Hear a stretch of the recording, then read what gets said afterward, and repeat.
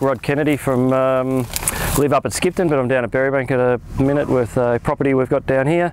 Probably average rainfall 22 inch down here since it's dried off the last few years sort of thing. So yeah, harvesting wheat at the minute, probably got 4 or 5 days to go. So yeah, hopefully.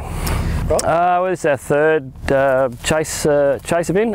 Just upgraded this one to try and fit 2 boxfuls in comfortably, and yeah, look, they're just good things. They seem to last, and had no trouble in resale value and selling them. So that's been a reason to get into another one. And yeah, the mother bin just makes things easy for truck drivers to come and they can start themselves, and keeps motors out of paddocks and keeps everything safe. So yeah, we're wrapped with the mother bin, and the chaser bin, yeah, just looks after the headers itself and brings everything back to a safe spot to load trucks.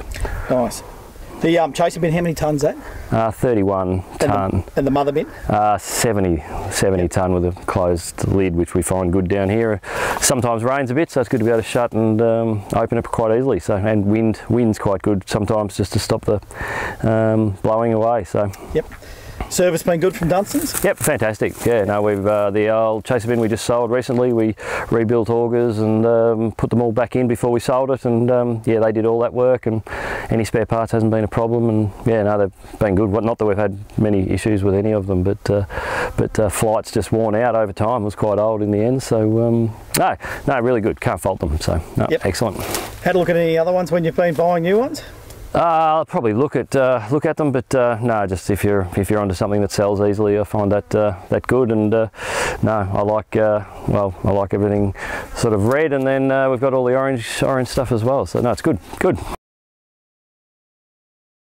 Depending on headers, and yeah, they seem to get bigger, and the storage sites probably don't keep up as much. We're building a bit of on-farm storage ourselves, but yeah, probably mother bin a little bit bigger would take the pressure off the trucks. But at the minute, yeah, we're sort of going on-farm storage way more.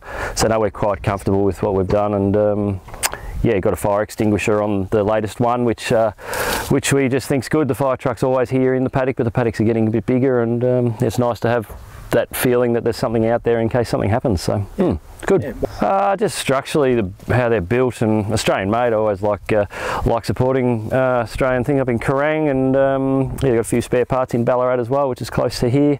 No, just structurally, I think they're well, yeah, they're everywhere, and they last for a long time. So, and resale value is key. So yeah, I don't think you lose. I don't think we've lost any money. We buy one and you sell them for the same price a few years later, because that's the way it is. So.